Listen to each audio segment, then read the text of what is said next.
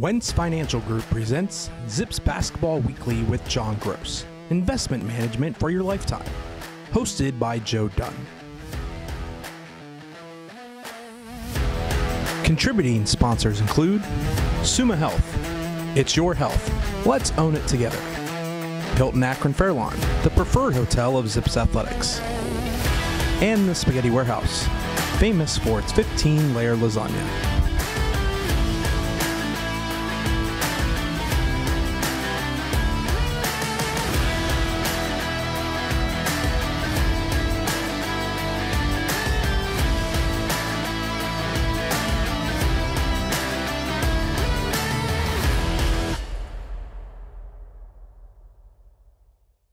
Hello again, everyone. Welcome to another edition of Zips Basketball Weekly with head coach John Groce, brought to you as always by the Wentz Financial Group. Well, the Zips with 2 games last week, 2 more wins. Akron right now 21-6 on the season, 11-3 in the Mid-American Conference. Coach, only 4 games left in the regular season, 2 at home, 2 on the road. We're playing pretty well right now. Yeah, it's winding down, isn't it? It is. Really fast. Obviously give our guys credit. I thought that we found ways to win this past week, and that's important in February when you're playing, especially playing teams for a second time like we did with Western and then obviously Miami. So, familiarity, scouting, taking away tendencies, it can sometimes look a little ugly out there in February, but our guys showed a lot of grit and found a way to get it done. Impressive, Coach, because I added everything up. I think the team spent 19 hours on buses in the last week, still came back and had a nice win over Miami on Saturday. Yeah, we did. The travel certainly wasn't ideal, but our guys are pretty tough and found a way to fight through it. I thought we did a good job, support staff and my staff, of managing, trying to make sure we do just enough to get ready to play, but at the same time, from a physical standpoint, backing off a little bit just to keep them fresh because of the travel, and we kind of fought our way through it. We're going to talk about these 2 guys a little bit later in the show, but I thought Tyler Cheese had a great week, and Jaden Sales has come on. Now, as you mentioned on the radio show, you've got a 10-man rotation. Yeah, no question. I thought Cheese was terrific. I thought he was the best player on the floor for either team the night we played Western Michigan. He came right back against Miami, and statistically, like he does, he can fill a stat sheet, rebounds, assists, points, and he was efficient. He had 17 points on 11 shots. So he was very, very efficient. Had a heck of a week for us. And then the emergence of Sales. You're right. I don't think we win the Western Michigan game without him.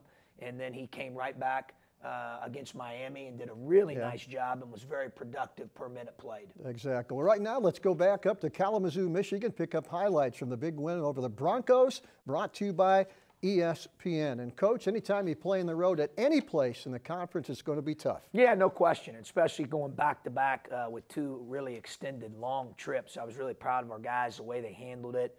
They were very professional and mature about it, and I thought we really, really manned up, across the board, and really needed all 10 guys, as you were saying there earlier, Joe, in the Western game and the Miami game to be able to get it done, and I thought all the guys added value that played, and that's important this time of year. So we're continuing. Our bench got a little deeper here this past week, and that's a good thing, certainly heading down the stretch. Kind of a slow start to this game, Coach. It was only 3-2, 4 minutes into the game. And then in the final 8 minutes of the first half, you start to separate a little bit from the Broncos. Yeah, we did. I thought we were a little sluggish early in both games this past week. I got off to slower starts than what we have normally, but just kept grinding and, really relied on our defense, I thought, in both games, to keep us hanging around until we could start to make some shots and improve some offensive execution and find our way there. And, sometimes you have to do that. I always say defense and rebounding and taking care of the ball travels no matter if it's home, away, or neutral. And I thought we did a good job. Certainly had 7 turnovers, and we'll obviously see Miami highlights here shortly in the game against Miami. So we were pretty good in those rock-solid areas that we needed to be in order to give ourselves a chance to win.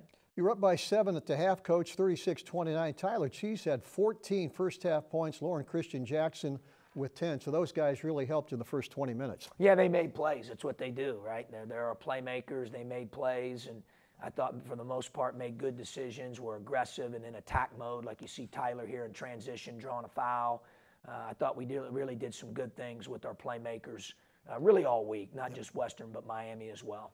Mentioned Jaden Sales, just saw a shot of him, came off the bench, I thought was some tremendous energy, good hands, catches the ball, goes up for a nice dunk right there. No, he finished well, and obviously when you're out there playing with Jackson and Cheese, you got to make yourself available because both guys can really pass, and Tribb has gotten better as well at making decisions as another one of our playmakers. So, you know, I thought that he was ready to catch the ball and finish and did a great job, shot a high percentage this past week, and then rebounded it really well at Western.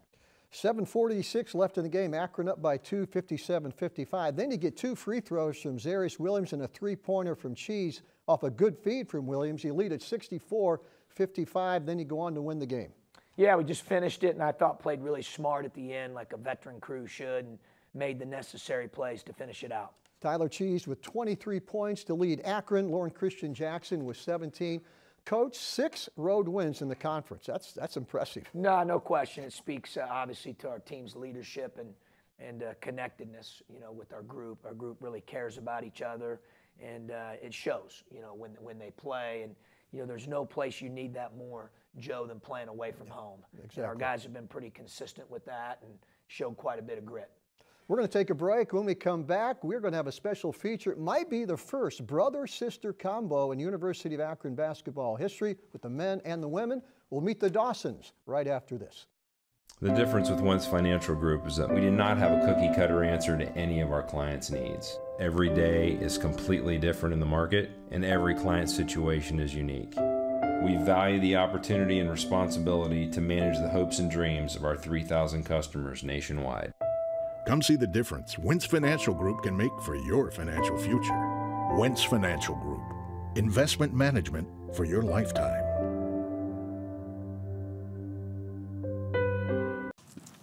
I'm here. This isn't a stop on my way somewhere else. This is my way up. This city, this university, Akron is where I learn to outwork and outsmart. To aim high, then raise the bar. Because Zips never settle for less. No entitlement, no excuses, just my education. My future. I'm on the rise, and we are Akron. Okay, welcome back to Zips Basketball Weekly with head coach John Groce. And coach, I've been around the university a long time. I cannot remember, I'm sure somebody will correct me if I'm wrong, the first brother-sister combination we've ever had in Zip uniforms. Michael with your team and Jordan with the women. Yeah, we're awful fortunate, obviously, and lucky to have Michael with us. And I know the women's basketball program, obviously, is, you know, thrilled to have Jordan as well. Yeah. So, you know, very great family, and really excited about Michael, not only what he's doing now, but he's a big part of our future, and is going to be a really, really good player. Has really learned quickly, obviously joined us in December, so his learning curve was pretty steep, and I just really appreciate the way he has handled himself, how he's wanted to learn, be coachable, fit in, just a great kid, and excited to have him in our locker room. Right now, let's meet the Dawsons. Zips in the men's program and the women's program. Haley with the 10 points and the 12 boards. Dawson, that's strong. Eagles by 7. Nice move, Michael Dawson. Brought the spinorama out and goes Glass. Growing up, we didn't really get along well. But as we got older, we started to get along, and we came closer and closer. Playing basketball, it was fun. We played together when we were younger. Sometimes I would show up to her practices and her coach would want me to join in with her practices just to help them get better and get stronger. And other times when I would have practice, she would show up to my practices and my coach would want her to join in with us. And I think it just helped both of us for the better. It was mainly me. I was just so mean to him for no reason. For no reason. Like, she could be like close to the remote or something. If she asked me to get it, I would be like, you're right there. And she would just have a whole attitude for the whole day. And I'd be like, where are you? What are you doing? Why are you mad? I think it was one time where my mom had ordered pizza for us, and it was like the 2 last slices of pizza. I think he was hungry, and I took the last 2 slices, and he wanted a piece, so I was already eating the first piece, and I bit the other one so he couldn't have it. Like, just being mean. For me, I'll never forget the day It was all three of us. We went to go stay with my oldest brother when he lived in Kentucky. And he took us to a park, and we were playing pickups before, like we were all just playing pickups, and then like after everybody left the court, he had me working on my left hand all day, and I was so mad at him, I started crying because I couldn't use my left hand. But now that I think about it, I'm glad he did what he did, and it helped me a lot. So. My brother would just get on me a lot. Like he knows that I can do better, and I know that I can do better, and he would just get on me, and that would help me. How about the Dawson family, huh? Talk about Akron Zips basketball. Female, Jordan. For Melissa Jackson. Male, Jordan, Michael. Starting to get more playing time now for John Groce. Those first names together as Michael Jordan, do you think that's any? We need to dig into that a little bit, see if they were destined to be a basketball family. I knew that I wanted to be close to home, but also it was in the back of my head that he was coming here, and I was like, oh, it'd be cool for us to go to the same school.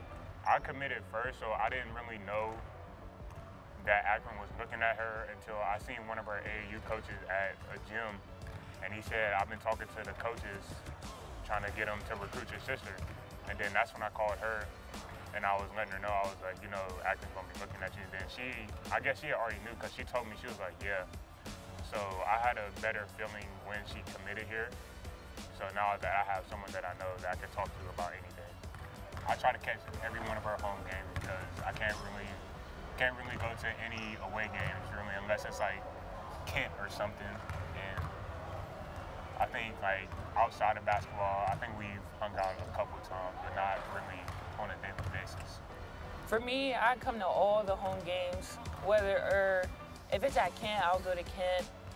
If it's away, I'll watch it on my phone with my teammates. We don't really hang out like outside of basketball, but we'll still call each other. We'll see each other in the jar, and we'll say what's up. Yeah, we'll still like check up on each other. Yeah, have a little conversation. Yeah.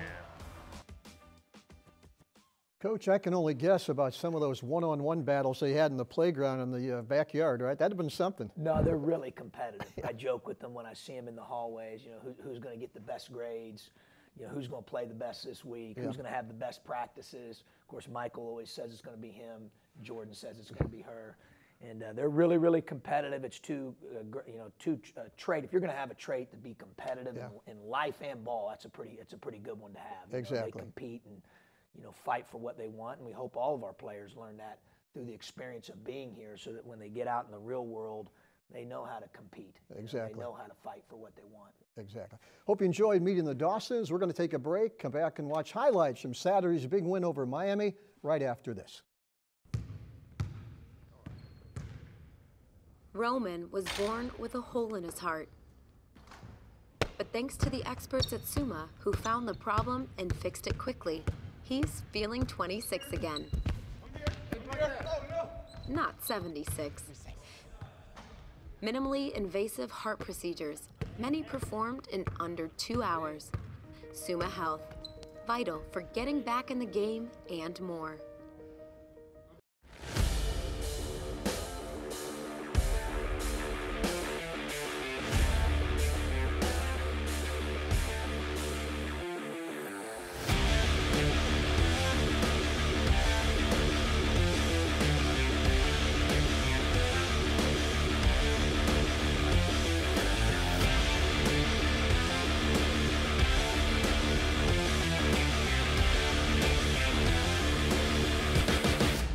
Well, the biggest crowd of the season on hand Saturday afternoon to watch the Zips take on Miami. And Coach, you've played, you've coached. You get that type of crowd in there, the excitement, the adrenaline. It's something special. No, it was phenomenal. Our crowd's been really good all year and has continued to get better as the years move forward. And we're just really appreciative. You know, student support, community support. We've had a lot of alumni back, and we've had a lot of former players back for practice.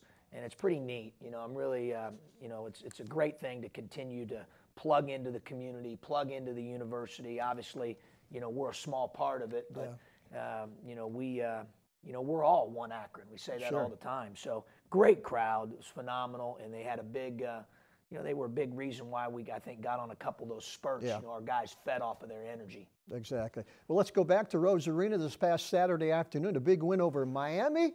Highlights brought to you by ESPN. And, Coach, I'll let you comment on those pink uniforms. That's special. Yeah, no, it was. Obviously just a great day. The women had a great game and won over Ohio. Thrilled for them.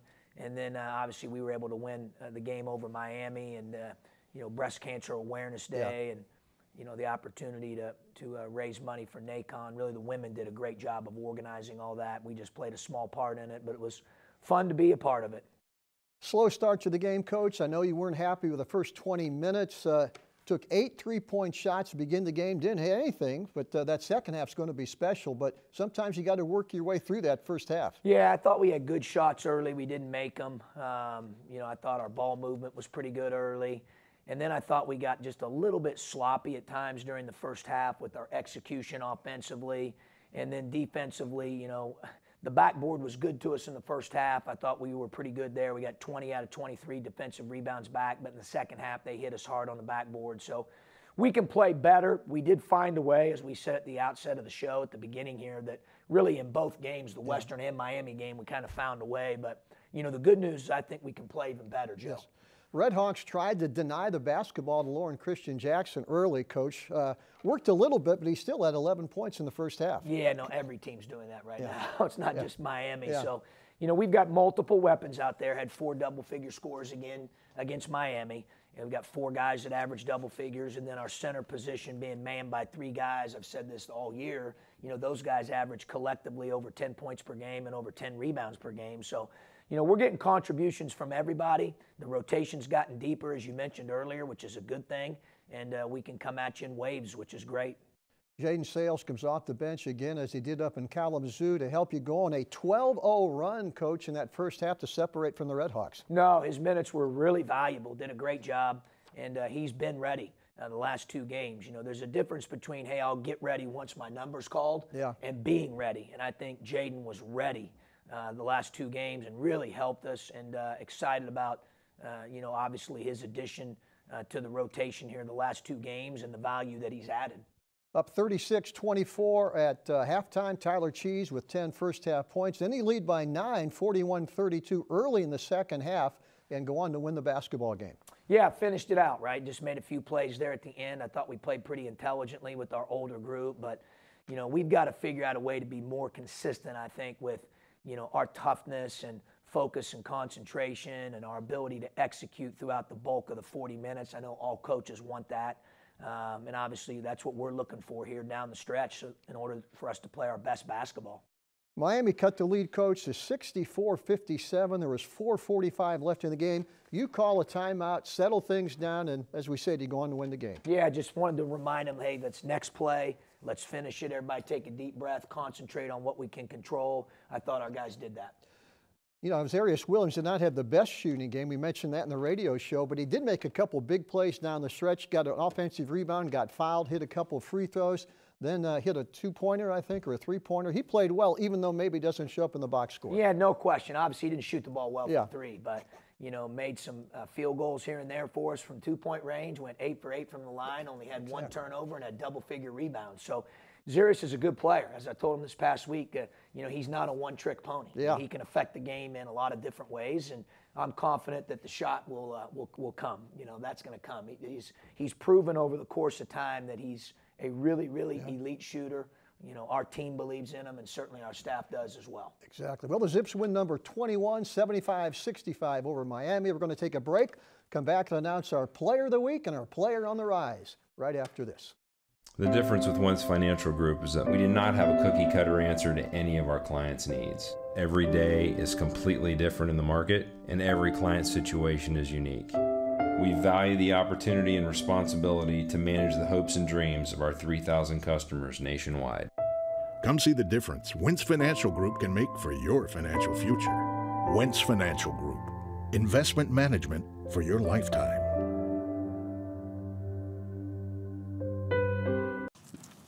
I'm here. This isn't a stop on my way somewhere else. This is my way up. This city, this university, Akron is where I learn to outwork and outsmart. To aim high, then raise the bar. Because Zips never settle for less. No entitlement, no excuses, just my education. My future. I'm on the rise, and we are Akron. As always, it's time to name our player of the week and our player on the rise. We talked about Tyler Cheese, Coach. He's our player of the week. What a great week he had. 6'5" combo guard out of Albany, Georgia. Had an outstanding week, a double-double at Western Michigan, 23 points, 11 rebounds, 2 assists, 3 steals. He did it all up there. He does. I mean, he's so versatile, you know, and really impacts the stat sheet in a lot of ways. And the thing I'm most proud of, Joe, is the fact that his discipline, his details, his execution of the little things as he's grown with us here over these 2 years has really improved. It's helped our team. It's helped him become a better player and a better person. Yeah. And I just think he's become much more well-rounded and, you know, has become much more of an everyday guy. So really proud of his development and growth as a person and a player. Then back home Saturday afternoon against Miami, Coach, I want to get this right, 17 points, 6 rebounds, and a steal. He's playing at an all-conference level. Yeah, and 4 assists, 0 turns. So he was really good all week, and we're going to need him to continue to, you know, play that way here down the stretch. We know he's certainly capable of that.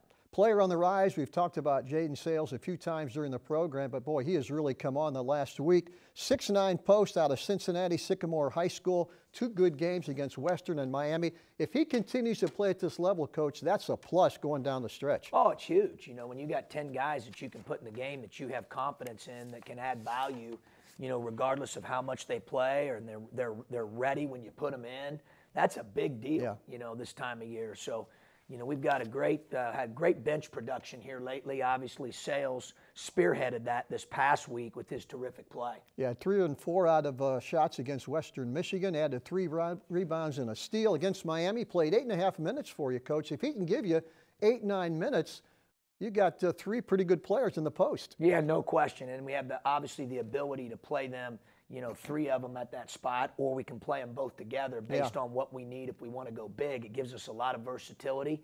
And certainly, you know, he was a huge part of this past week and the 2 wins. Exactly. Congratulations to those 2 players. As we said, the Zips just have 4 games left, 2 on the road, 2 at home. Those 2 road games come this week. Tuesday night at Bowling Green, Saturday afternoon up at Buffalo. And Coach, I don't have to tell you how big these 2 games are. I know we're taking one at a time. Bowling Green on Tuesday night. They had a huge win over Ohio on Saturday. Yeah, just a great opportunity this time of year. I mean, obviously both of us right now are atop the standings with 4 games to go, and should be a great environment. They're a really good team, very well coached. They have good players, and you know, our guys will be excited to play. It's just a great opportunity and a privilege to have the opportunity to be playing for something really significant this time of year. Talk about Bowling Green, to talk about one of the better players in the league, one of the better players in the Midwest, and 6'4" Justin Turner. Yeah, I think he's one of the best players in the country. Yeah.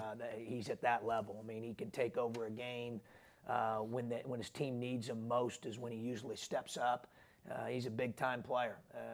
Plays both ends of the floor, you know, 3-level scorer. Love his disposition out there, and really respect his ability as a player. So he's a handful. You know, we did a good job against him in game 1. And, you know, we'll have to embrace that challenge again heading into game 2. Exactly. Then Saturday afternoon, 2 o'clock tip-off up at Buffalo. They had a great win Friday night against Kent State, double overtime. I don't know if you watched that or not. Heck of a game. Yeah, I saw a little bit of it. Obviously, you know, when you think of Buffalo, you think of toughness. And, you know, obviously they're extremely athletic. They drive the ball about as good as any team in the country. Yeah. And they really test you and challenge you in that regard. So. And they got us here at home and played great. You know, we didn't play particularly great that night, but they had a lot to do with it in a 1-possession loss. And I know our guys, when the time comes, will be looking forward to playing them again as well. Exactly. A quick reminder, the fans, our final 2 home games, Ohio and Kent State, not many tickets left for that. Get those tickets now. Those 2 games have also been picked off for a national TV audience, so it should be a lot of fun. That'll be Ohio and Kent State. For head coach John Groce, I'm Joe Dunn. Thanks for watching. Always remember, go Zips. Wentz Financial Group presents Zips Basketball Weekly with John Groce, investment management for your lifetime. Hosted by Joe Dunn. Contributing sponsors include Summa Health. It's your health. Let's own it together. Hilton Akron Fairlawn, the preferred hotel of Zips Athletics. And the Spaghetti Warehouse, famous for its 15-layer lasagna.